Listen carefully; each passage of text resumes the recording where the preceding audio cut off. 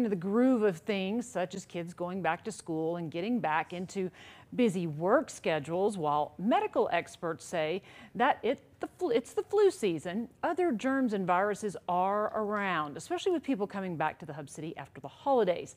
Our Eddie Catano talked with the experts about what all is going around. Eddie?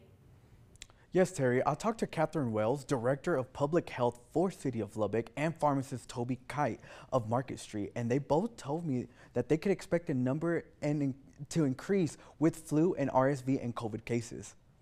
We usually start seeing increases in all of those respiratory viruses kind of after the holidays as we start getting back to school for that spring semester. Wells says respiratory illnesses such as flu, COVID, and RSV are easily spread. Close contact of breathing or sneezing. So when you have that close contact, then you just start seeing the viruses spread to other individuals.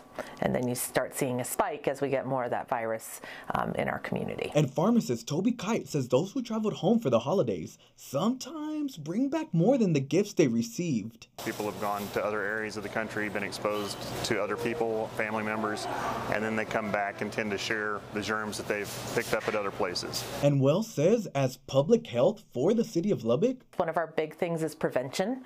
So we want to talk about how do we prevent individuals getting any of these illnesses. And that is why both experts say vaccinations for the flu, COVID, and RSV are important for the community to get and lower those chances of getting sick. We have staff that work with our doctor's offices to make sure that vaccines for uninsured or individuals without healthcare access can get those vaccines. Will help prevent those viral infections due to that immunity that you have. But then also it helps protect those that you come in contact with. If you've been vaccinated, you're going to be less likely to spread the disease to others, whether they've been vaccinated or not.